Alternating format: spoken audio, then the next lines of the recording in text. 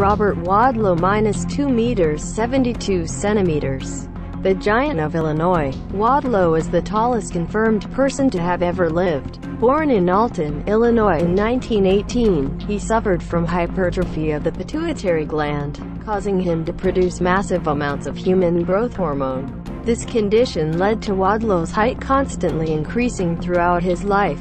By the time he was 8, he was already 6 feet 2 and weighed 77 kilograms. John William "Bud" Rogan is the second tallest human being in recorded history, and the tallest of African descent.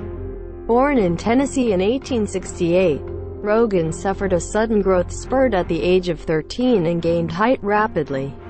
Rogan's extreme size led to him suffering from severe ankylosis, a condition that leaves the joints stiff due to inflammation.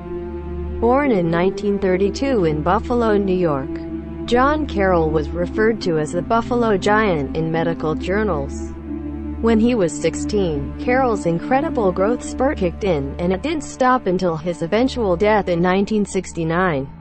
At one point, he reportedly grew 7 inches in a matter of months.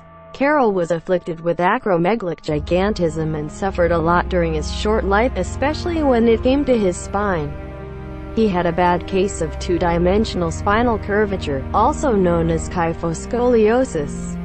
Bernard Ecoin was born in Anthon, Iowa on July 27, 1897. He suffered from unicoidal infantile gigantism, which is an extremely rare condition commonly referred to as daddy long legs syndrome. Ecoin's exact height at the time of his death is still unconfirmed.